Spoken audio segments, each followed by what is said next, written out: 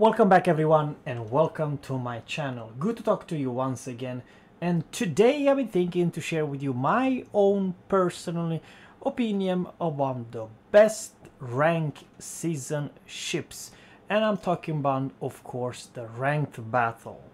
We have the tier 6 and tier 7. Of course, if you do not own a tier 7 ship, take what tier 6 fits your playstyle. What can I say?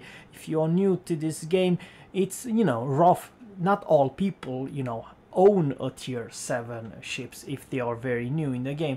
But for you guys who probably have lots of ships, so this is I'll go very simple. I will choose 2 of each category, and then on the third one I will let you decide which fits your glove. I only put 2 because I really feel that those 2 are ahead. I repeat, ahead every other class, can outclass in some parts. I'm just saying that. So I'll go straight to the battleship, one of the strongest tier 7 battleship, and which has a crazy few weakness. The AA, it's not a issue. It has pretty damn decent AA.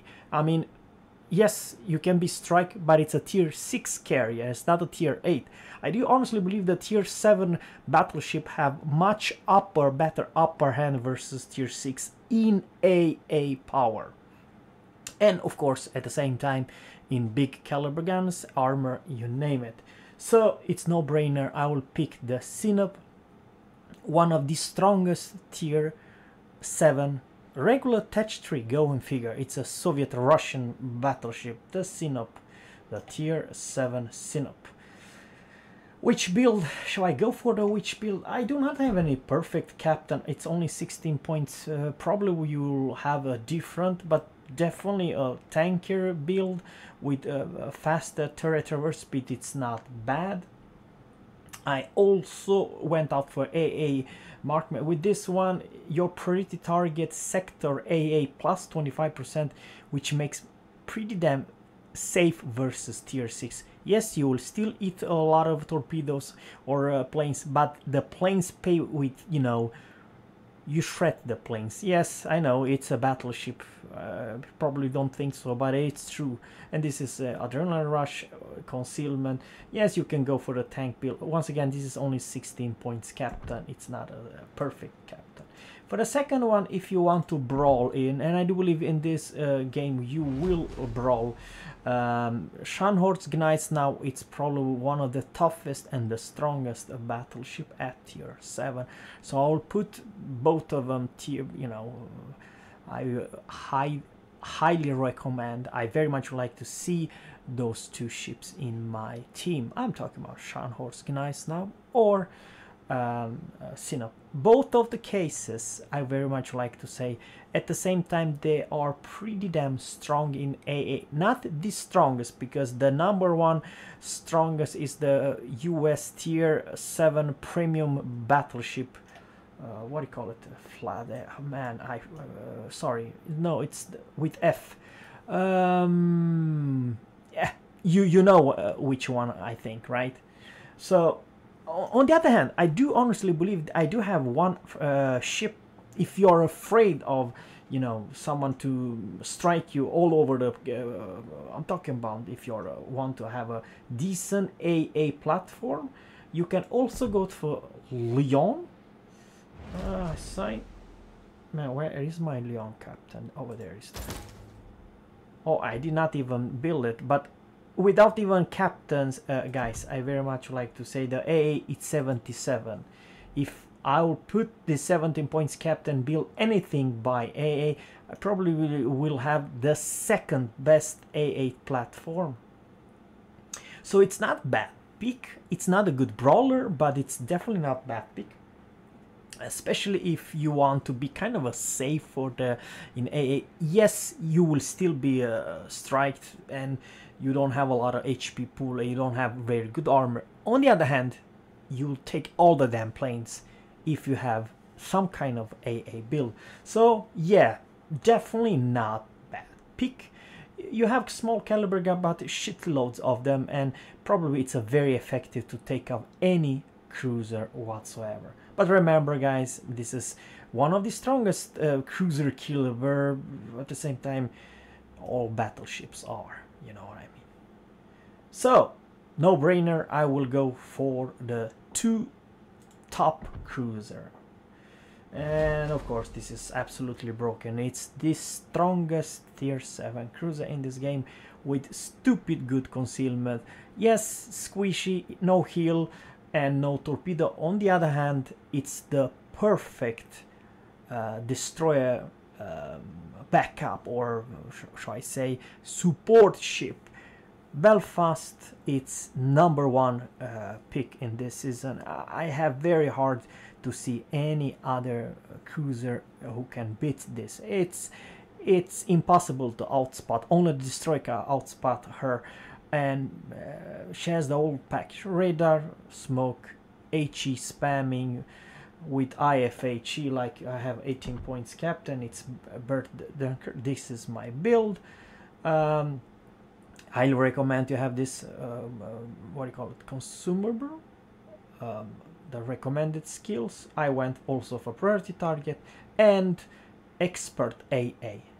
With this combination, I'm not saying that you're safe, but also I went with IFHE, which you will pen most battleships, not all of them, but most of them, and concealment. And yeah, this is my pick for my 18 points captain. And the second one, it's actually Fiji. Now here's the deal, guys. If you think that this is a bad ship, it's not. Matter of fact, Fiji together with another Fiji or another Belfast, it's absolutely a powerhouse and very hard to deal with, no matter if you are a battleship, no matter if you are an aircraft carrier or a destroyer. Because the truth is, here's it, guys, you do not want to gunfight a Fiji if you're a destroyer. That's the last thing you want to do, because you will receive massive of damage and you might die in just seconds. So yeah, on the third one, there is quite a lot of other ships. I don't consider them any bad tier 6 or tier 7. There are quite a few very strong. Oh yeah, I kind of forgot. I don't believe that this case I very much like to do third ship as well, which I consider her underrated, but it could be very strong. What's special about this Italian? Of course, a sap, which can do massive damage, but the main selling point of this is definitely the crazy strong hydro. Let me see, equipment. Yes, the equipment, not the exterior. Come on, Zerra. Yes, this thing has absolutely 6 kilometer detection of the ship hydro and 4 kilometers torpedoes. And you have spotter plane and you have smoke, and of course you do have the SAP and AP. So it's could be a pretty damn good combination together with the, let's say, Belfast Fiji, but it's a different playstyle. Don't get me wrong, you know, I only have 6-point captain, but I do have other captain which I can increase. I do believe 18 points at least, so it's a premium ship. So I actually would put her on the third spot, and there are quite few good destroyers, but also cruisers. I'll put those 3 because I feel that they are very strong and stupid strong in right hands. Of course, in this ship you're not a brawler. You have to keep that in mind. You're very squishy and very long, easy. There are quite significant tier 7s cruisers and premium and regular attached 3. You could, you know, have a good time, or if the several battleship aim at you, you'll blow up very fast. But at the same time, Fiji and Belfast, it's special that they have stupid good concealment and good turning rate. They can turn on a dime and so on. For the destroyer, it's a little bit of a mixed bag. I would very much like to say not the Minsk, but Leningrad. The Leningrad, it's absolutely a must-have, a top 3 choice. This is what do you call it? Minsk, but I'm not talking about Minsk, I'm talking about Leningrad. But at the same time, one of the strongest tier 7 destroyer in torpedo power, it's definitely Shiratsuyu. If there's a lot of battleship, probably will be a very strong torpedo boat. Remember, you do have the, if you don't run smoke, you have this torpedo reload faster. You can actually spam 16 torpedo, and then of course you will one shot kill a battleship, full HP battleship to 0 if you land couple torpedoes. But number one pick, what shall I go for? It's actually this is a Pan Asia destroyer, and the name of this destroyer is of course the Gajah. I'll put the Gajah together with the Leningrad and Haida, the top 3 choice. I repeat, Gajah, Haida, and Leningrad, all very strong. What's special about this ship? It's that yes, it has crazy long reload of the torpedo, but the torpedo deep water. You cannot torpedo another destroyer, but the truth is, what's special? Yeah, 61 knots, I think something wow, 15,800 damage, and you have 10 of them. But if the torpedo will not land, definitely your firepower. You have a lot of firepower for this tier, so you can very much trade. 17 points captain. Do I have spec'd him? No, I did not spec'd him. But with this one, I highly recommend you to put survival 300 or 450 points per tier, so you can, you know, trying to outguard other destroyer. Remember that this thing has crazy good concealment. It's almost so good, it's almost broken in that regard. It can outspot everyone. I do believe if you go for a concealment expert, your concealment is down to whopping, I don't know, 5.5 or 5.6, something that ridiculous. And you know, you don't want to find, if you're a Japanese destroyer, you don't want to gunfight this thing. At the same time, the weakness is the deep wet torps. But if you land, you will do tons and tons of damage, because you have too much torpedoes at this tier. There are very few torpedoes with 10 torpedoes. I don't think it's not even the damn Fubuki, and many other only have 9 torpedoes. Of course, the Shiratsuyu with torpedo booster, it has 16. So there you have it, guys. For the aircraft carrier, it's up to your playstyle. However, even though if you can kill the most of the destroyer pretty damn easy, you're not gonna kill the your tier 6 carrier versus tier 7 battleship.